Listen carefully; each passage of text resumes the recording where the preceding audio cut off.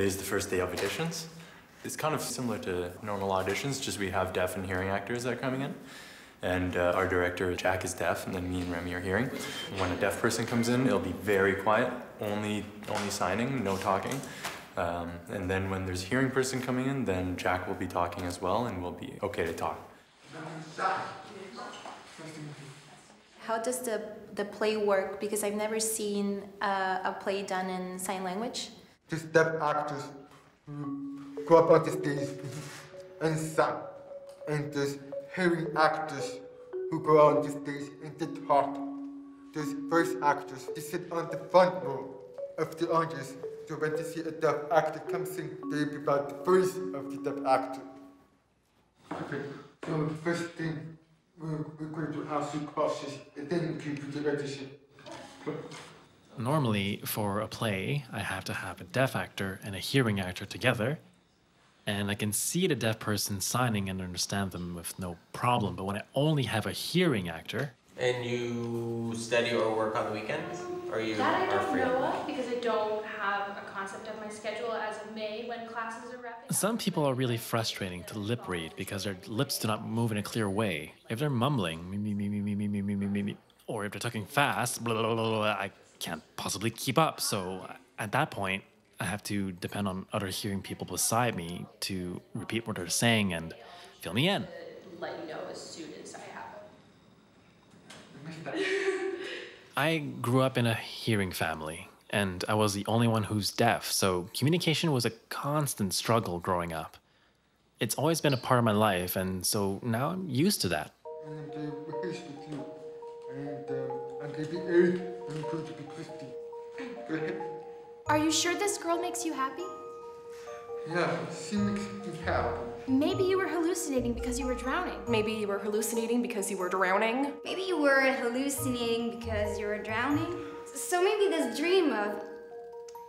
Is it him that she's the one? I think she's a better Ariel. I feel she's sweeter. There's a softness. Yeah, Softness, yeah.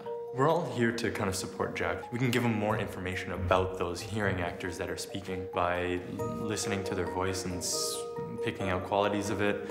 So Ella, her voice, it's more powerful. It's stronger. We're just pretty much going to be his ears today so that his vision can kind of come together. You're going to be Ursula, 21st Ursula, and I will be silent. So you are going to speak for me. Okay. And you try your best to, like, yes. Go at the same time, synchronize. Okay. Did I say that right? Yes. Synchronize. I disagree. I see rules as limits. And these are based on your perceptions. The king's downfall will be my plan for vengeance. Namaste. Namaste. Sorry, that was just... Did you know your mother Earth, she's 70% water? Anyway, I come from a place called Aselin Weng.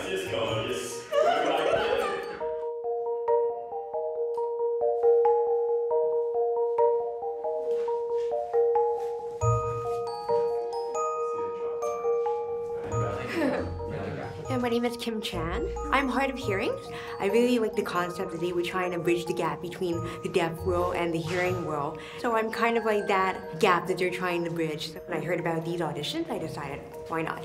So my first choice would be the voiceovers for Ursula and Ariel. Okay, so now if you put the audition. I am a barter of sorts, and I'm happy to make a deal with you. Look at me. His magic made me this way. I am a hideous creature, and I have befriended a squid. Her voice, it started climbing and had inflections, and it got louder, and she started to shout, and you could feel it. Yes. You could feel it. Whoa. Yeah, it's weird. I felt that too. Hi! How are you? Good? I'm good. All right, so. Hello. Ça va? My name is Enrico. I'm pretty nervous right now. Just putting it out there. I'm auditioning for Triton. Do you need the video? Oh, don't worry, I have it right here. English is not the first language for a lot of deaf people, so for them to read through the entire script or even just the lines in pure English, some of them might find it very difficult. So we decided that it would be much easier for them to watch a video, for them to memorize it. And so you can watch it. If you want, you can watch and sign and then look at me at the same time. If you want, it's up to you. My question is, this sign. That's spell. One more question. What's this sign? Exile.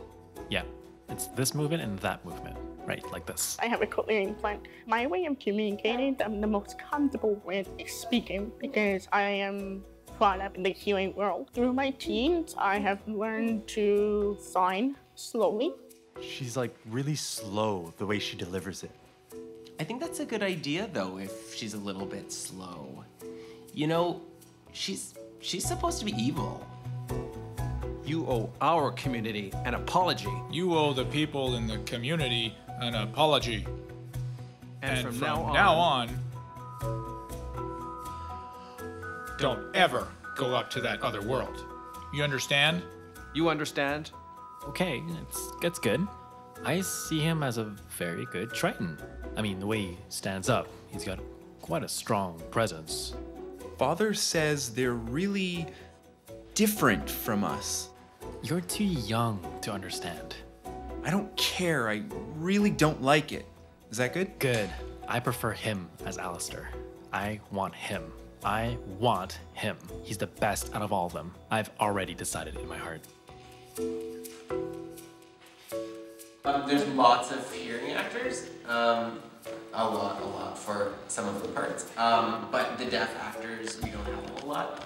And yeah, we don't have an aerial yet, so it's a bit of a challenge. Part of the problem might be the English. The world has many different sign languages in the same way that it has many spoken languages. Montreal, we have 2 sign languages, American Sign Language, ASL, and Quebec Sign Language, LSQ. I'm an ASL user, and the English ASL community is so small. In the province of Quebec, it's a French LSQ community, so it takes a lot to encourage them to be involved. It's really hard.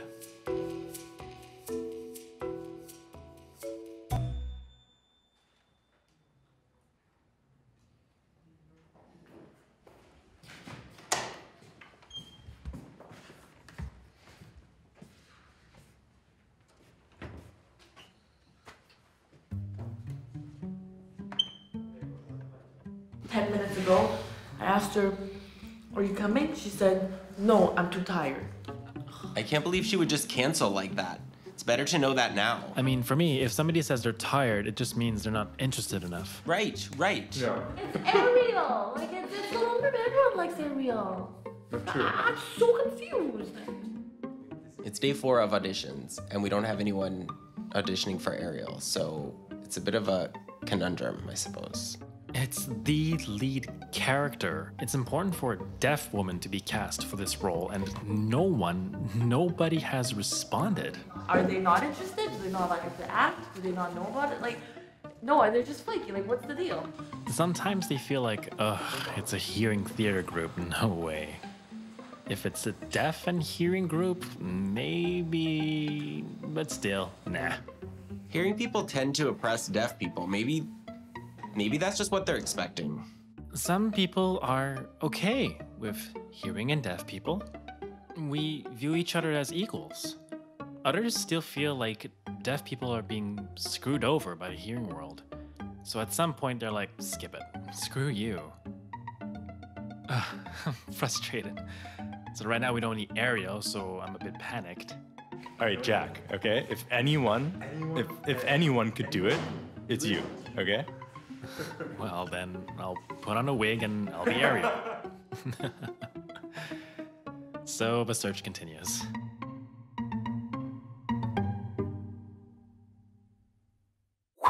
Yesterday we started our first rehearsal. Whoa, that's a lot of work. What's the sign? There is always segregation. They're always the deaf people are on one side and the hearing people are on one side. Very interesting for me to guess as to how we're going to facilitate all groups. At this point in time, I'm not 100% sure.